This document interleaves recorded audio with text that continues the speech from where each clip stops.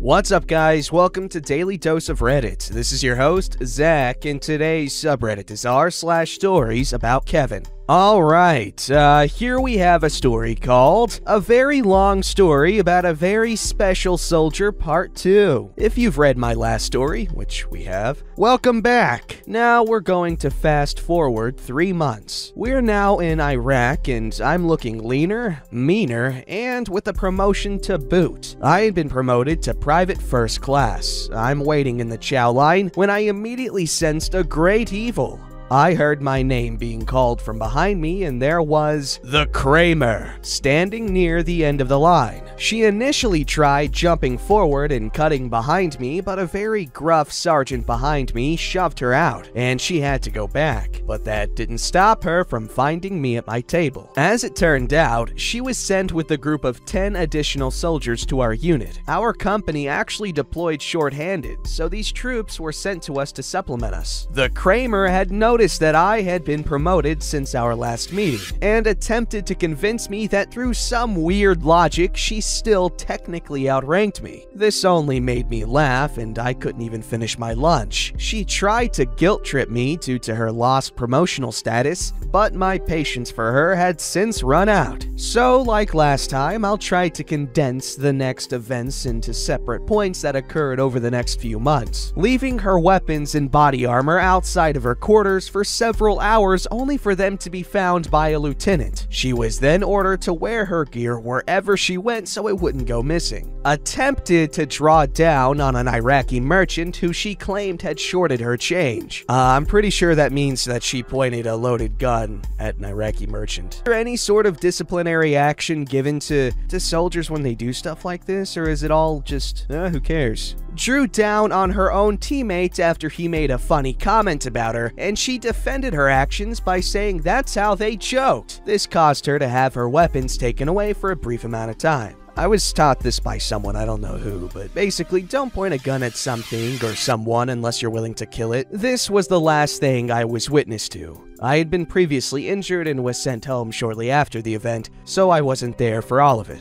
Apparently, not long after coming to Iraq, she rekindled her affair with Jack Black. It didn't take long for her to get found out again, though, and this is the part I still make fun of Jack Black for. Our leadership had been hearing rumors of soldiers hooking up after hours, so one night they decided to do a health and welfare inspection. One of the big tip-offs was the Kramer's roommate, who was tired of dealing with Jack Black being in her room. As they were checking rooms, they did find several couples, but the kicker was in the Kramer's room. The leadership initially didn't find anything until they heard a sneeze come from a wall locker. The leadership opened it up and found Jack Black naked. At this point, both Kramer and Jack Black had lost all rank. I was already back stateside when this happened, but it still did not end there. Oh boy.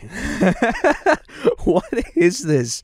What is the Kramer? I don't like Kramer, though. She's not some sort of lovable idiot. She's a freaking stupid person that points guns at people and sleeps with people that shouldn't be slept with, other than by their significant other. Alright, this one's called A Very Long Story About a Very Special Soldier, Part 3. This is the final part, I promise. At this point, I was back in Texas due to injuries I received in combat. I won't say how I was injured out of respect for the family of those involved, but I will say that I got more airtime than Tony Hawk, and not on purpose. Man, I've been so obsessed with THPS lately. Whew. After I had received a few awards, including a surprise promotion to specialist, I was given some news. The Kramer had been kicked out of Iraq. The story behind this would be sad if it were anyone else, but since it's not anyone else, it's not that sad. Apparently, she was given her weapons back and allowed to go back on missions. On her first day back, her squad uncovered a mass grave. Apparently, she got excited about seeing a dead body and begged to go look at it. Later that that day, she claimed that she was having nightmares attributed to seeing a dead body. Over the course of a month, she refused to go on any more missions, and an army chaplain pushed for her to be sent back. When she returned, she initially tried to get buddy-buddy again with me and another old acquaintance. That same acquaintance called her on her beaver sausage, as the Kramer still owed her a ton of cash that she claimed she needed before deployment. Turns out, she just didn't have any beer money and blew it on whatever. Of course, she was forced to pay it back. Now, initially, she had assumed she would be staying on as a rear detachment personnel, someone who stays behind to run day-to-day operations of the company. While being on the rear detachment with us, she got up to her usual shenanigans, such as stole several medals from our supply room. These included a Purple Heart, a Combat Action Badge, a Sergeant's Rank, an Air Assault Badge, and a Good Conduct Medal with the intent of making herself look like a hero to the VA in Seattle. Wow, how ironic she stole a Good Conduct Badge. We caught her through and through and barred her from the supply room. As a side note, I want to mention that she was not from Washington. She was from Tennessee, but she claimed Washington because she had relatives there. Tried to convince several younger, brand new soldiers that she was some kind of genuine war hero. She would regularly show up to random barracks parties within our brigade footprint. At these parties, she would regularly steal any beer that wasn't drank and take it to her room. One of these parties was a turning point. Half of our basic training company ended up at Hood, and one of our fellow trainees let the new guys know that she was full of crap. Well, when the Kramer showed up to one of these random parties, she proceeded to get completely wasted. After she became combative, the soldiers at the party hogtied her with duct tape and left her in front of one of our other soldiers' rooms. I was called in the middle of the night to help carry the porpoise to her room. I wanted to leave her hogtied till morning, but I was told that was a bad idea. We also confiscated all the beer she had stolen at this point, which was around 13 cans and 7 bottles. She tried to get it back, but our rear commander asked her for her ID. She was only 20, so she couldn't get it back. She was also told she was banned from the other barracks. Now, for whatever reason, the Kramer was under the impression that Jack Black's wife was her bestie. To this day, I have no idea what her thought process was behind this. Well, at one of the FRG meetings for our company, basically a meeting for army wives to decide how to support their husbands, we were informed that Mama Saurus would be attending. She was a sitting chairman in this group and held some sway within the company. Initially, we had her go to a room, but she went to the picnic tables in front of the company for a cigarette. We didn't know this. When the FRG came in, they told us the Kramer had went to the gazebo and Mama Saurus saw her. Mama Saurus was furious, but we ignored it for the time being. Well, the FRG decided that our tiny office wasn't good enough and they wanted the gazebo instead. Our rear commander then tasked me and one of the sergeants, emphasizing me, to move her. Well, we went out and asked her to move to her room, and she stupidly told us, "Make me!" I was done! In my, at the time, caveman logic, I grabbed her by the collars of her uniform and hoisted this stay-puffed marshmallow woman up and tossed her to the ground. My sergeant was slightly dumbfounded since I wasn't exactly an aggressive person despite referring to my thought process as caveman logic. As she was getting up, she tried to square up with me, but I planted a perfect Spartan kick to her chest, yelling at her to get to her room. She then got the idea and went to her room. We went back inside and I told the FRG that she was moved. Well, when we got out there, Mama Saurus had spotted her hanging out in front of her room, watching us. I signaled for her to get back in her room, and this time she listened. The meeting then went off without a hitch. That weekend, she tried to go to Mama Saurus's house to talk. Mama Saurus pulled a sword she had mounted on her wall and chased her off. About 5 months before our company was set to return, our first sergeant arrived to give a briefing. In his briefing, he informed several of the rear detachment personnel if they didn't have any pending medical issues that he'd be expecting them to return to Iraq with him. While giving this briefing, he made eye contact with the Kramer, who acted complacent of the situation and further informed us that we would need to schedule a meeting with him if we wanted to stay in. Several of us stepped forward, but in private he informed us that he was only really targeting two people, one of them being the Kramer. Well, the Kramer continued to play stupid and never scheduled the appointment for the week the first sergeant was back. As soon as the first sergeant left, of course, she was all about re-enlisting. The rear commander straight up told her no, that he was not endorsing her. Not long after, we were called by our brigade's re-enlistment office to come and get her. The rear detachment commander had me accompanying him over to drag her out if she got combative. He heard about the fight and had been trying to poke the bear to see if it happened again. She listened to us and left. Shortly after the separation paperwork was filed, during her out processing, I was made her driver. She initially thought this meant I was her chauffeur, but I wasn't having that. A couple of times she tried to smoke in my car while I was driving.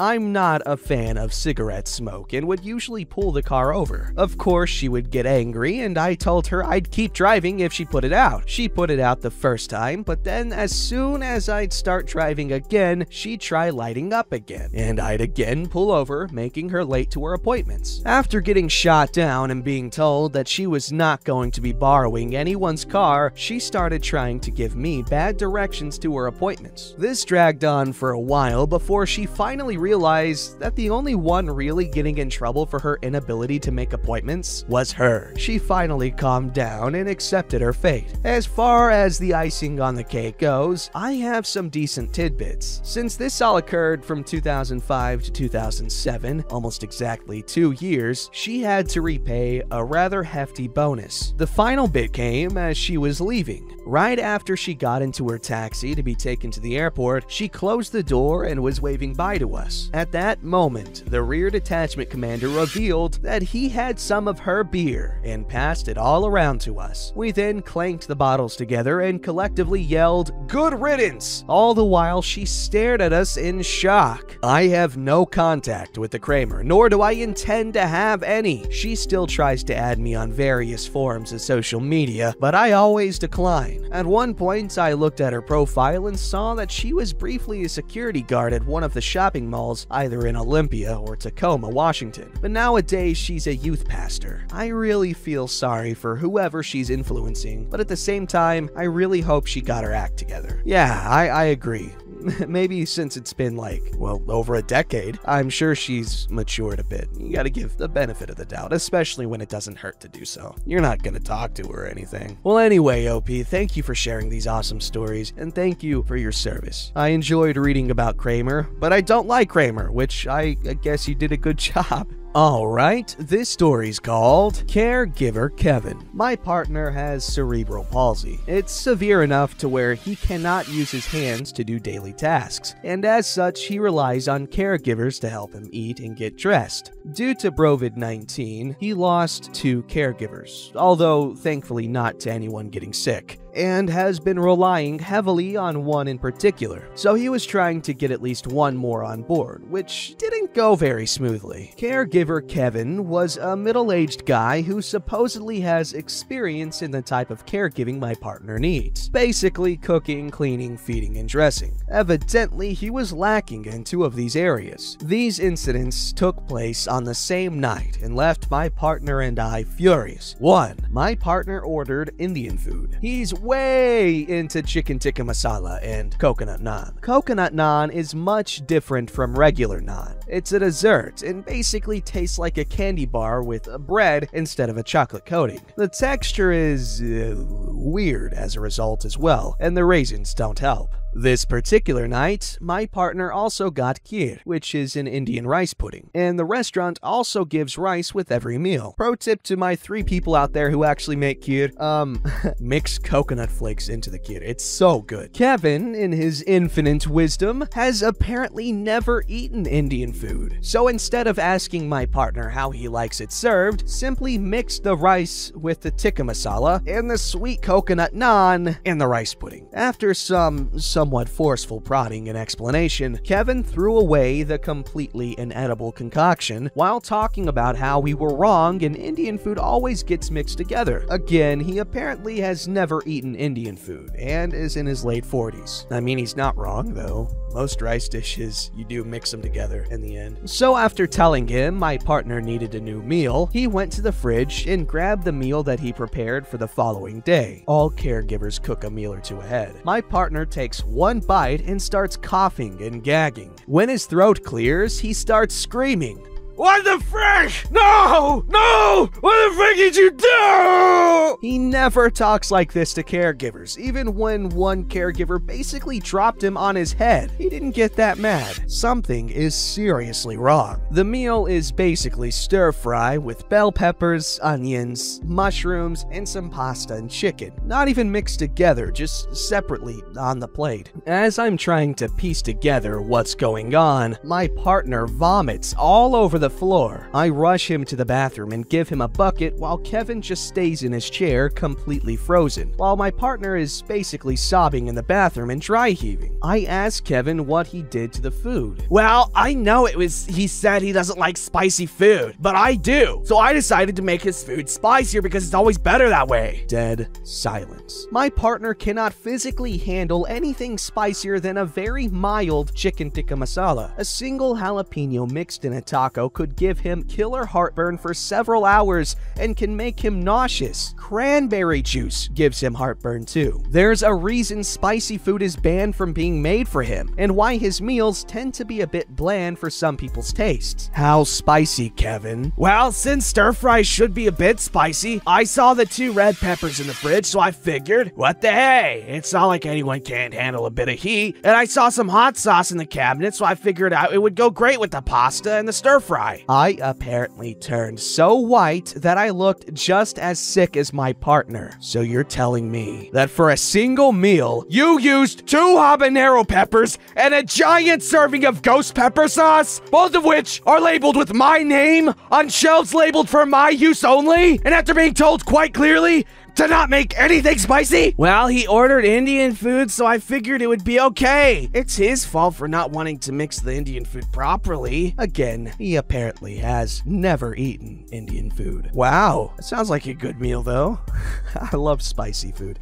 But yes, if someone can't handle spice, don't be a jerk to them and spike their food. Because, yeah, spicy food is great, and I love it. However, if you don't like it, it just hurts. That's all it is. Don't forget to like, subscribe, and hit that bell to never miss an episode.